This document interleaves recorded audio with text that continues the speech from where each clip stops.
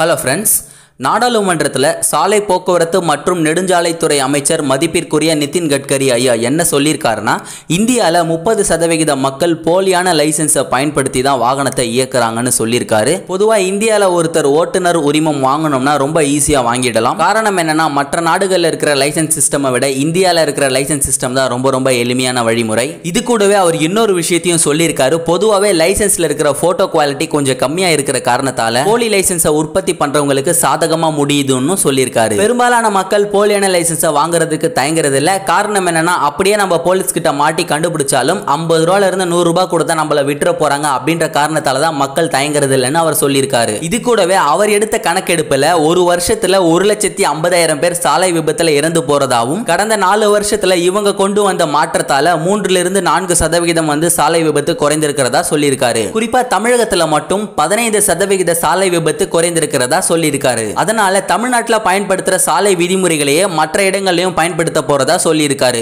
இது கூடவே போலியான லைசன்ஸை பயன்படுத்துறவங்களுக்கு 500 ரூபாய் அபராத தொகையா இதுக்கு முன்னாடி வசூலிக்கப்பட்டுச்சு. இதுக்கப்புறம் போலியான லைசன்ஸை பயன்படுத்துறவங்களுக்கு அபராத தொகையா 5000 ரூபாய் வசூலிக்கப்படும்னு சொல்லியிருக்காரு. என்னதான் நாம சாலை விதிகளை மதிக்காதனால விபத்துக்கள் நடந்தாலும், பல விபத்துக்கள் சாலைகள் சரியில்லாத காரணத்தாலும், சில இடங்களில் சாலைகளே இல்லாத காரணத்தாலும் சாலை விபத்துக்கள் நடக்கின்றது என்பது நிதர்சனமான உண்மை. ஆனா எனக்கு ஒரு விஷயம் மட்டும் புரியவே மாட்டேங்குது. நம்ம ட்ரிபிள்ஸ் போனா தப்பு, நம்ம ஹெல்மெட் போடாம போனா தப்பு, நம்ம கார் ஓட்டும் பொழுது சீட் பெல்ட் போடாம போனா தப்பு. ஆனா கவர்மெண்ட் பஸ்ல அதிகப்படியான ஆட்கள் போனா தப்பு இல்ல, ட்ரெயின்ல அதிகப்படியான ஆட்கள் போனா தப்பு இல்ல. அதாவது அவங்களுக்கு வந்தா ரத்தம், நமக்கு வந்தா தக்காளி சட்னியா. நன்றி. இன்னொரு முக்கியமான விஷயம், போலீஸ் இருப்பாங்களோ இல்ல ஃபைன் போட்டுருவாங்களோன்னு பயந்து ஹெல்மெட்டை போடாதீங்க. உங்களுக்காக நீங்க ஹெல்மெட்டை போடுங்க. சாலை விதிகளை மதிப்போம், விபத்தில்லா தமிழகத்தை உருவாக்குவோம்.